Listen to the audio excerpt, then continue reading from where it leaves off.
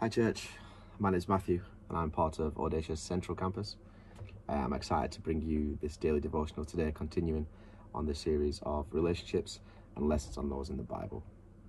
So today I've taken inspiration from the story of Ruth and her unlikely friendship with her stepmom, Naomi. Now, Naomi's story in the Bible doesn't really start off amazing.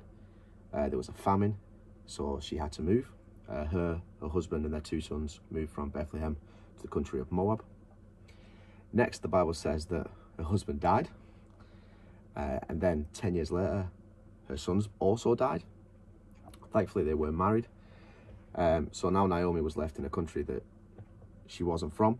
She was left with no blood relatives and just two stepdaughters, one of which was Ruth. Now, the friendship between Ruth and Naomi is amazing, and I do encourage you that in your free time this week, just give the book of Ruth a quick read.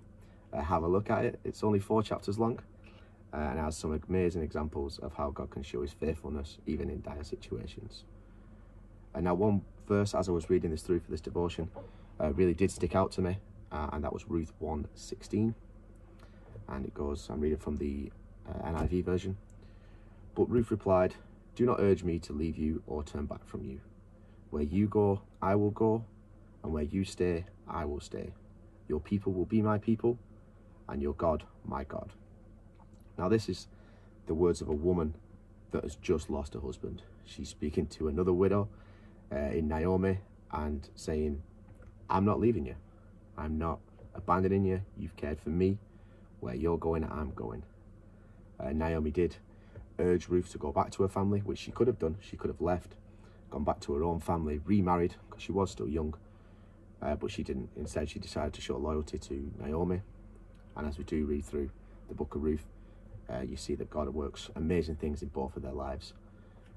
So I just encourage you over the next couple of days, guys and girls, just to read Ruth, give it a look over, and just think yourself how situations where you've struggled, are we doing like Ruth did, loving and caring for people that have been through the same issues as us when they don't have anybody else.